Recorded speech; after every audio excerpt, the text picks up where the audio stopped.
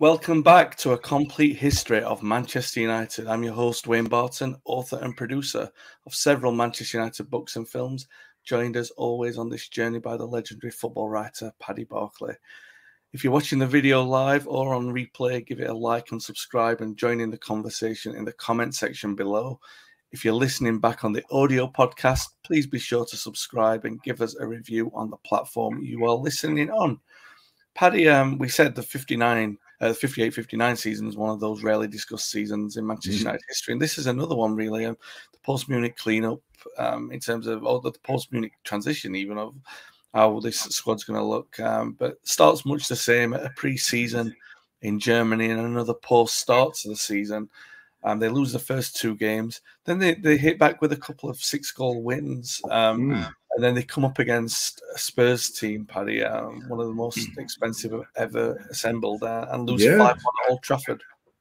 Yeah, absolutely. And this was, I suppose a footnote in history was that this was the Manchester United debut of John Giles, who'd been coming to the club from a very young age. There he is, midfielder at the time, as you rightly say, attacking midfielder. This was, before his Busby's attempt to convert him to a winger, and he came in, but it was a torrid debut. He thought he did okay, but the rest of the team didn't. 5-1 defeat by an admittedly a great Tottenham team in the making. 180,000 had been spent by Bill Nicholson, who'd taken over from Arthur Rowe, and among his best purchases, arguably his very best purchase, was 30,000 to Hearts for Dave Mackay, who formed a wing-half partnership with Danny Blanchflower, which could be, of course, the great partnership of Coleman and Edwards had died at Munich, but not many would ever bear comparison, but I think it would be fair that Blanchflower and Mackay would be comparable with Coleman and Edwards as a great. So this was a tremendous side, and a particular test for the Manchester United defence, which, as you imply, was pretty leaky. And to be up against Bobby Smith, Cliff Jones, with Mackay and Blanchflower probing from the back, it was all too much.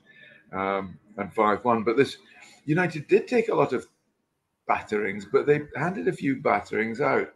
And without spoiling the story of the season, an interesting statistic is that Manchester United during the season scored more goals than the champions, Burnley, and conceded more than the bottom club, Luton Town.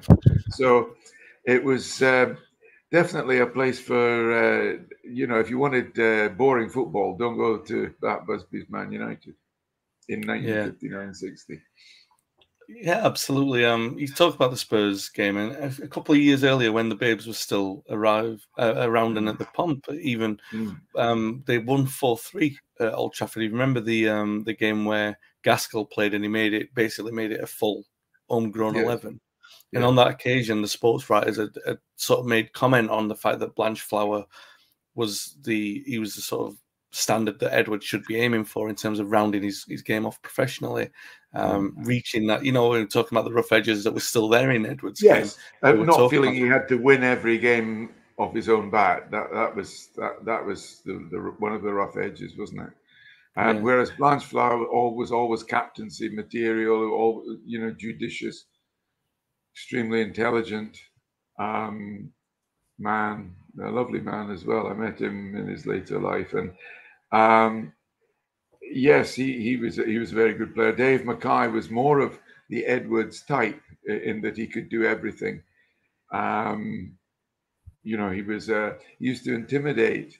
He had a trick to intimidate the opposition, which was that just before the game he'd go up to the halfway line and he'd boot the ball as high as he could into the air.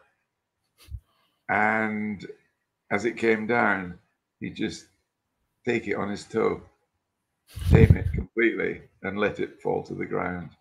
And that was to say, listen, you think you can batter me and take me on in a fight, because, Mackay was known as a hard man. But even if you win the fight, I can outplay you. I've got the skill. And that was a great psychological trick. So yeah, the a very, very good Spurs side, but they still had to wait for their time to come. Of course, Manchester United was still recovering after Munich. I think overall, Wayne, the season was a success, wasn't it? I mean, in the post-Munich context. Yeah, absolutely. I mean, we talked last time about Busby talking about the second place finish and how it represented possibly like this. He felt it was a bit flattering, yeah.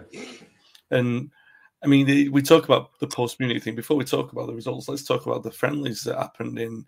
So the pre-season had gone again. They'd been in Germany where they played against teams in Munich and they'd been beaten in games, and they played quite well. They'd given a good account of themselves. Then in October and November, they played a couple of friendly games against Real Madrid. By the way, I think are worth discussing because the Spanish club they decided in the relationship that they built with United in the game that they played against them, and the anticipation they had of coming up against them again, and the Spanish club were looking forward to that as much as United. In the Munich aftermath, and they've now got the likes of Puskas in the team and everything. After the uprising, they signed all these players. Puskas and Di Stefano, it was like having Ronaldo and Messi in the same team. Yeah, and as the results showed that season, but they showed a benevolence to United that really forged a strong relationship between the clubs at the time. They basically said they sacrificed the match fee because in those times you'd have the Real Madrid like the Harlem Globetrotters. Well, the great teams of that time were, and so Real Madrid would have a match fee if you wanted them to come and play for you. But they sacrificed that. They said that United could keep it, and they could also keep the gate receipts. And Madrid probably got a small kickback from that, but nothing. Basically enough to cover their travel and their being there. There was genuine fraternity between the clubs. And I think largely due to the influence of Don Santiago Bernabeu, now immortalized in the stadium, in the name of the stadium. I don't know if it had been named after him at that stage. But there was genuine fraternity there. I mean, Bernabeu, as you know from previous episodes, everyone who's listened to watched previous episodes will know that Bernabeu made his cheeky attempt to get Busby as manager. So that was how highly he rated Busby and how good the relationship was between the two clubs. And it was, I think you and I have talked about this before, how Sir Alex Ferguson's normally brilliant grasp of history seems to have eluded him when he said of a later Real Madrid regime, I wouldn't sell that mob a virus. But he although he did sell them David Beckham, didn't he? And Cristiano. So yes, it was Real Madrid really did behave with decency towards the crippled post-Munich Manchester United. The two friendlies was 6-1 and 6-5. Yeah. And I presume, Wayne, I don't know if you have any information. My guess is they would have flown to Spain. On the Germany pre-season trips, they tended to go by, they did go by boat and train, which I suppose was easy to Germany, but they must have flown to Spain, and that would have been, Busby and Louis Edwards had flown, hadn't they, the previous season to Amsterdam? Yeah. Sorry, that must have been the first flight. I think the team did fly after that. But by now, United were beginning to sort of trust air travel again after Munich. Yeah, they were beaten heavily 6-1 at Old Trafford, but in the return game, they were actually in front a couple of times. Did quite well, showed a really good account of themselves, lost 6-5. And really, you talked about the score lines. They were really reflective of what was happening in the league as well, because, I mean, the first game, which United lost 6-1, came after United lost 3-0 at City and 4-0 at Preston. So they were shipping loads of goals, and just when they thought that the tide was turning, they started scoring a lot themselves. They even went to the champions elect on not the Boxing Day, a couple of days after Boxing Day, and won 4-1. So they were showing a good account of themselves. And then they went just after the New Year, Paddy. They went to Newcastle, who were they were under the tutelage. I'm sorry I'm laughing about this, but there's two funny. Well, there's one quirk and there's one funny story about this. I think it's a funny story. Newcastle's manager at that time was Charlie Mitten, and as every student of United history will know, Charlie Mitten angered Busby by defecting to Colombia many episodes ago for us. And he was the manager of Newcastle at that time, and very adventurous. He learned a lot. Although he fell out with Busby, his approach to management was very similar to that of Busby, liked to entertain. And what entertainment the Newcastle fans got as they as Mitten's Newcastle beat Busby's United 7-3. And I think this was the instance of a famous story which journalists often tell about the parochialism of local newspapers. In this case, the Manchester Evening News, by now edited by a man called Tom Henry, who was a friend of Matt Busby's and a great dyed red in the wool Manchester United fan. And I think this was the instance where Tom, who took a huge interest in the Sporting Pink on a Saturday evening, went down to what we call the Stone, where the paper was getting ready for its final printing. And he saw the headline, which was something on this 7-3 defeat by United up at St. James Park. It was something like United take a pasting in Newcastle or something like that. And he said, no, it's far too negative. And he had it replaced by United in 10-goal thriller, which and people still talk about that as an example of the parochialism of local newspapers, along with the other one, which I remember was told about various papers, but I remember in the case of the headline, Aberdeen man lost at sea, hundreds of others, and then the subtitle one, hundreds of other perishes, Titanic goes down. Anyway, that was Tom Henry, a great United fan, and David Meek's boss at the Manchester Evening News. 7-3. A 10-goal thriller. United were capable, as we said, of battering teams themselves. They scored 4 or more on 11 occasions throughout the league. It's 6 on 3 occasions. We said 2 in the early season against Chelsea and Leeds, and then in the second half of the season against Blackpool. I think you might argue, Paddy, when Busby was saying, I think that we're probably punching above our weight at the moment, maybe riding an emotional wave. But you might argue that the finalist place in 58 and the second place finish of 59 had opponents taking United more seriously than, and maybe that was a good thing. Busby liked that, because there was a time anyone could see that United had a major issue at fullback and halfback because of all of that loss of their fullback and halfback. Absolutely right. I mean, so much so they were linked with a lot of top defenders. They actually reached Jimmy Armfield among them, but they actually reached agreement with Rangers for 30,000 quid, a lot of money, for Eric Caldo. Who was a terrific player, quick, and one of the best fullbacks ever to play for Rangers. And I think Busby may have seen it in him, something of Roger Byrne, Yeah. And, real class signing that would have been. And the clubs agreed a fee of 30, but Eric Calder decided to stay in Scotland.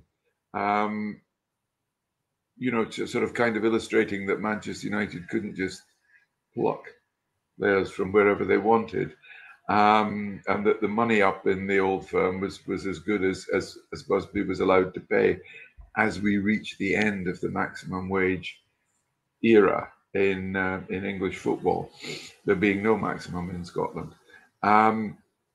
But yes, that was they were looking for players all over the field, but they actually got one in terms of a midfield hard man. However, he didn't exactly play in the conventional midfield role. His name was Maurice Setters. He played with Bobby Charlton played for West Brom, but he had played for the England under-23s along with Bobby Charlton. And Bobby Charlton, when asked by Busby, what do you think, said, Maurice, yeah, absolutely what we need. To give a little bit of the power and panache and, aggressiveness, really, that they'd lost with the death of Duncan Edwards. So, again, 30,000 quid. Every player seemed to cost 30,000 quid in those days. 30,000 quid brought him to Old Trafford. And Busby there deferred a little bit to fashion, because all over the country, centre halves, sort of centre backs, as I insist on calling them, were complaining, I'm having to deal with two strikers. You remember we mentioned last week how the attacking inside forward would really be a second striker. So the centre halves were feeling very much overrun. So the answer was obviously to go for four at the back. And so Setters would slip in alongside Bill Foulkes, and it was Busby was edging towards this the fashion for a back four, which of course to this day is the basic formation, but in those days was fairly revolutionary. Brazil had taken it up in international World Cup, terms. yeah. They were the world champions. In fact, I think they'd more or less played a back four in the '58 World Cup. Yeah. And of course, that was the most recent year. So that was the fact. And Setters was definitely part of the deal, was that he would give Bill Foulkes a little help in there. However, it didn't have an instant effect, because, as you rightly say, United were shipping goals as gaily as they were scoring them. Yeah.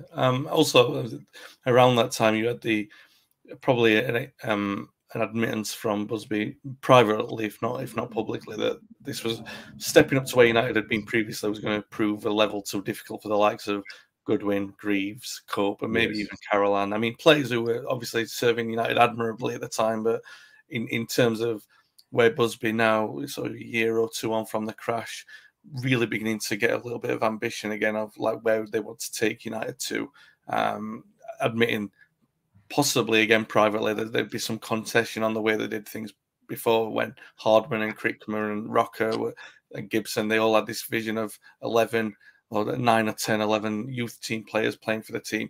There's a little bit of concession that they knew that the balance would have to be a little bit more liberal between players brought in order to achieve success quickly.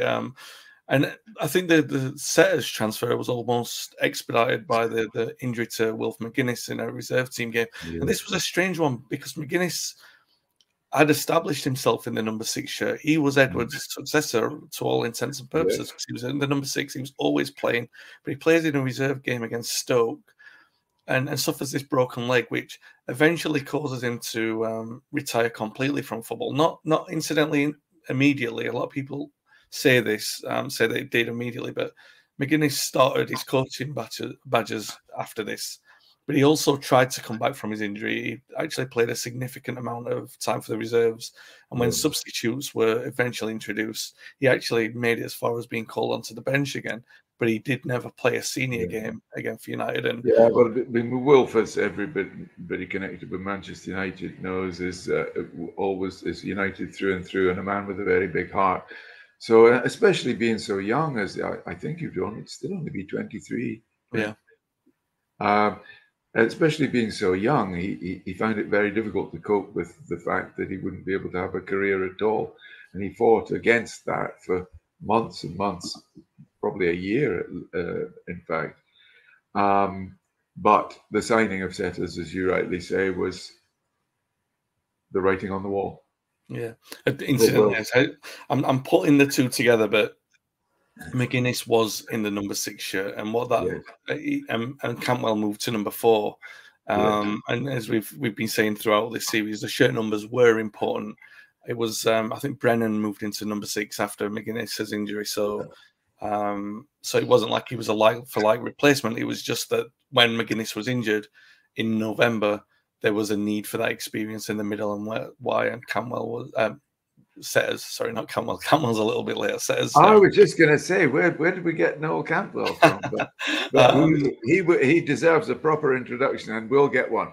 Yeah, he will indeed. But yeah, isn't it funny how you get those confused? I do as well, because of their ability to switch from one position to another.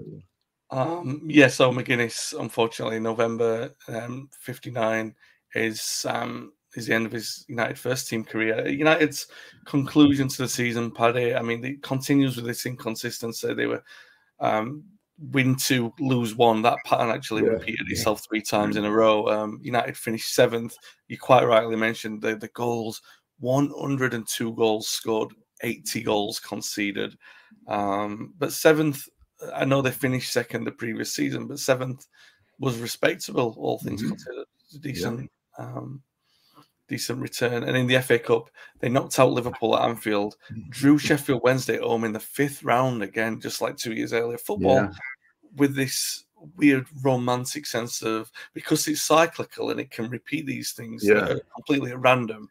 But obviously the chances of drawing someone in the 5th round at home is exponentially shorter than they would have been in the 3rd round. So playing against Sheffield Wednesday, this time Sheffield Wednesday win. And they'd actually get drawn again in the following season's competition. So United's hope for a trophy is over this time round. But they finished 7th. It's a good performance from them.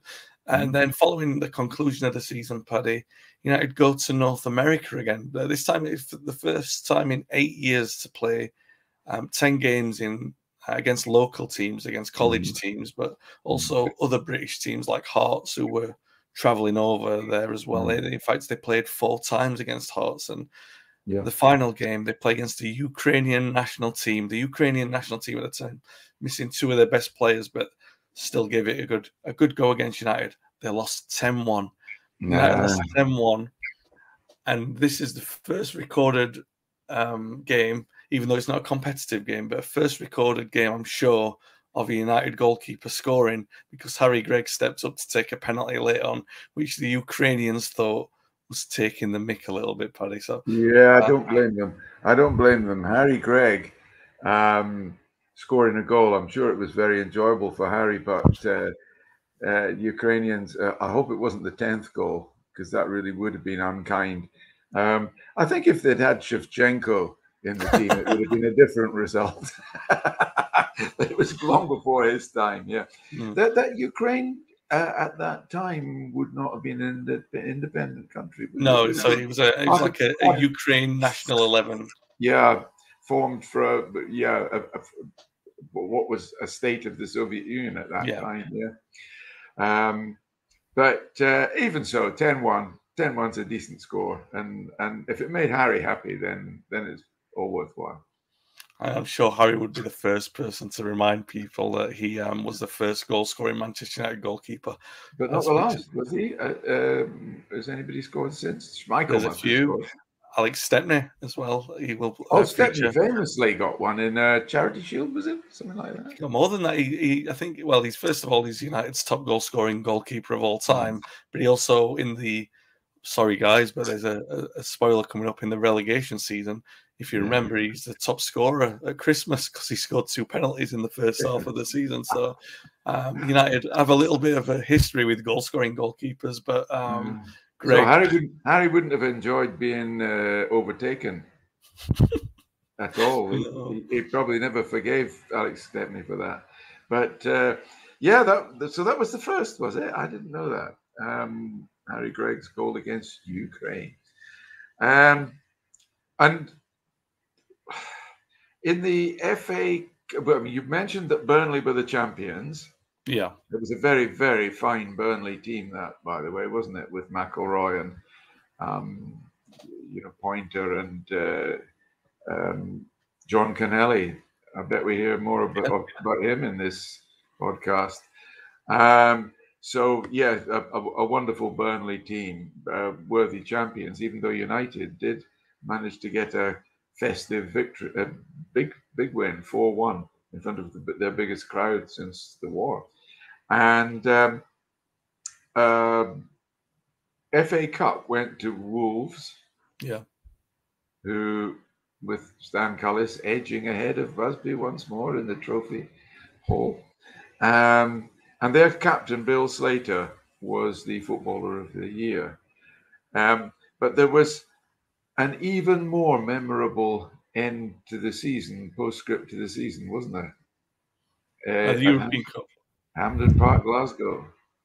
This was where the great European team, it was their swan song, really, with Puskás now added to Di Stefano, with Hento flying down the wing.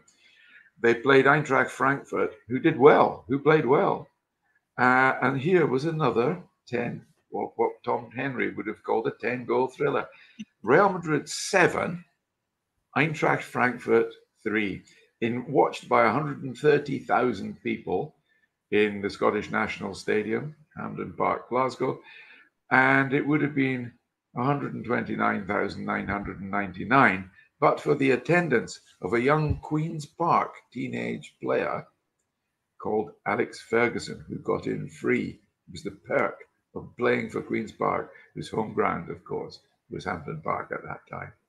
And I think, Alex Ferguson was just one of 130,000 people whose view of football was kind of coloured forever by that great match, and in particular the great team in white.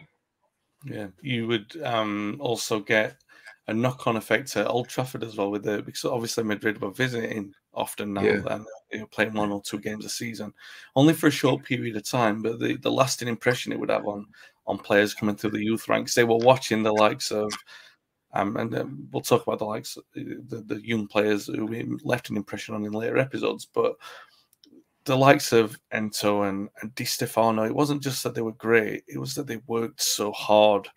And especially Di Stefano, they watch him play, the young players at United would watch him play and think, how can someone that good still be working as hard as he is? And they realised that was a standard to reach. He was a if you look at the psychological play that was happening at Old Trafford.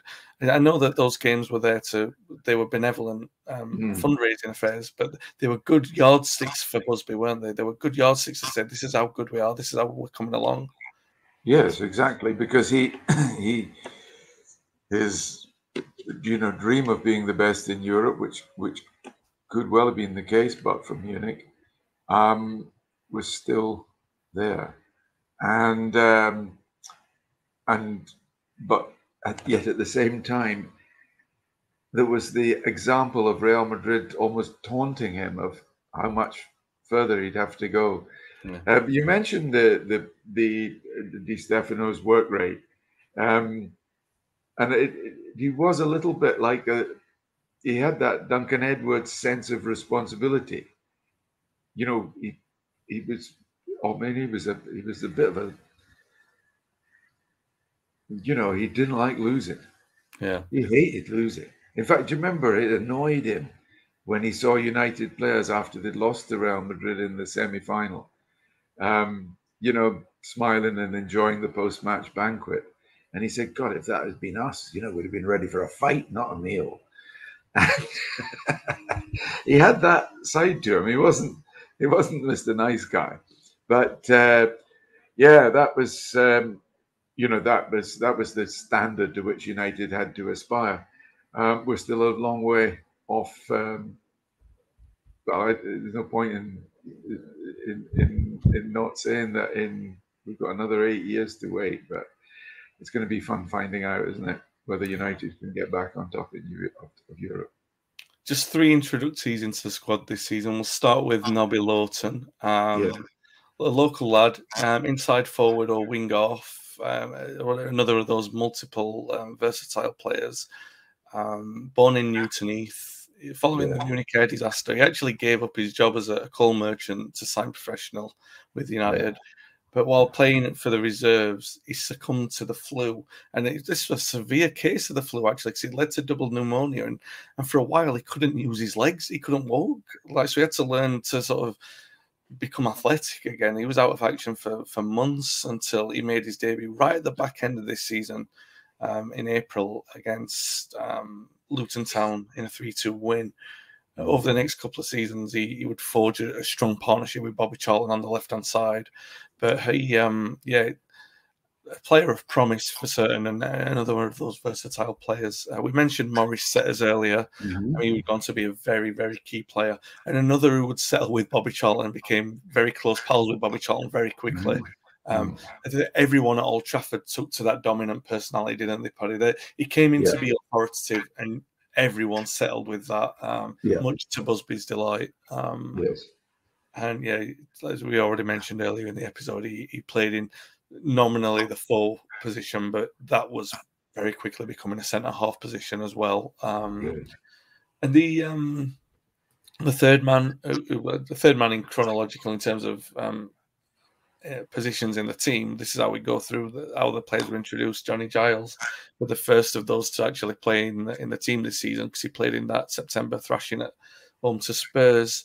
Again, we've got him as a midfield forward, but he played in a number of positions and would have some hot-headed conflicts with Busby about where his best position was, in fact.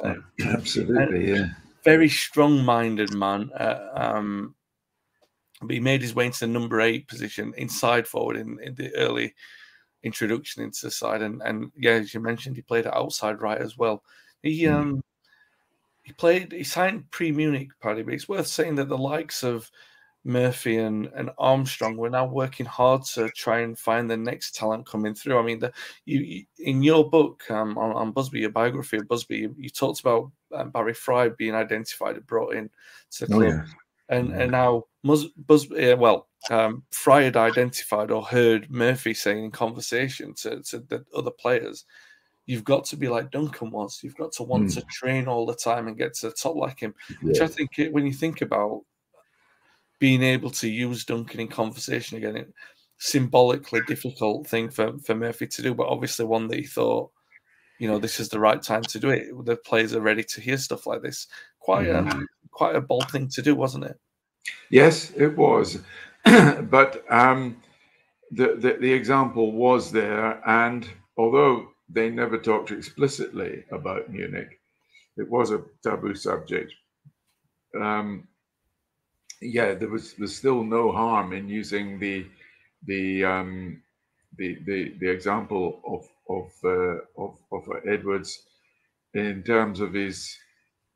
Well, I used the comparison with Di Stefano in terms of his desire to win, his determination, his strength of character. Absolutely no harm in doing that. In Murphy and Busby doing that to inspire the young players. Just a shame for Wilf McGuinness, since we're talking about this season, that he who loved or respected Edwards more than anyone, that he was unable to do so because of injury. I'll just run through the appearances very quickly. Harry Gregg, the first choice goalkeeper, 36 appearances in all competitions, 33 in the league. But David Gaskell, who's now the backup goalkeeper, made 9 in the league. So a fair amount of appearances for him. The fullbacks were Shea Brennan, Joe Carolan, nominally named as Ronnie Cope and Ian Greaves as well. So Brennan played 32 in all appearances. In all competitions, 29 in the league.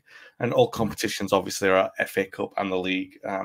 Carolan with 44 in all competitions, 41 in the league. Cope, 43 in all, 40 in the league. Ian Greaves with just 2 league appearances. Tommy Heron, just 1 league appearance. Bill Folkes, as you mentioned earlier, at this point, he's sort of moving between fullback and centre back, where they're trying to sort of redefine his position in there. He makes 42 appearances, all the competitions. He's playing in every single game, 45 in all competitions, 42 in the league. Freddie Goodwin, playing that right half position, but he's the one really who suffers when Setters comes in because that's right. He's sold because, as usual, Busby recouped an awful lot of the Setters fee, and the players who were to be sold to raise more than half of that 30 grand were the best of them was Freddie Goodwin, but also Harrop went, and Gordon Clayton, the boyhood friend of Duncan Edwards, the goalkeeper. He also went to raise a bit of cash towards the Setters deal. Yeah, Goodwin before moving played 19 games in all competitions, 18 of those in the league. 2 goals, 1 in the cup and 1 in the league. Nobby Lawton, we talked about earlier, 3 appearances this season.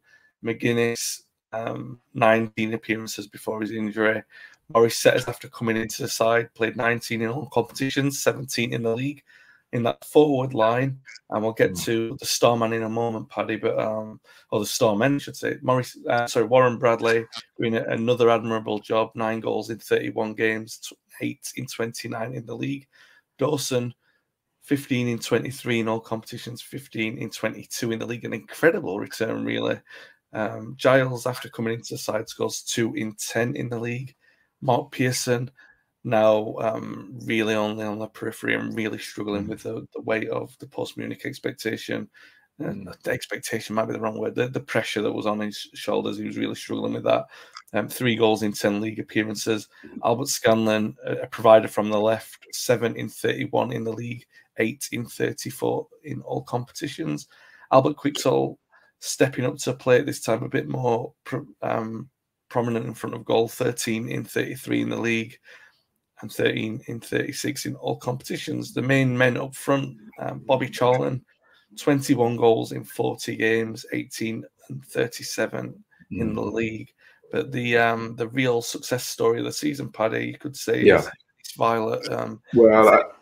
I think we need to absolutely Dennis Violet, because he scored 32 in 36 league games, smashing Jack Rowley's club goal-scoring record for a league season, and which also earned him a well-deserved England debut. So let's just have a Player of the Year dinner and raise a cup of tea to Dennis Violet, Player of the Year and an outstanding candidate, and thoroughly deserving of it.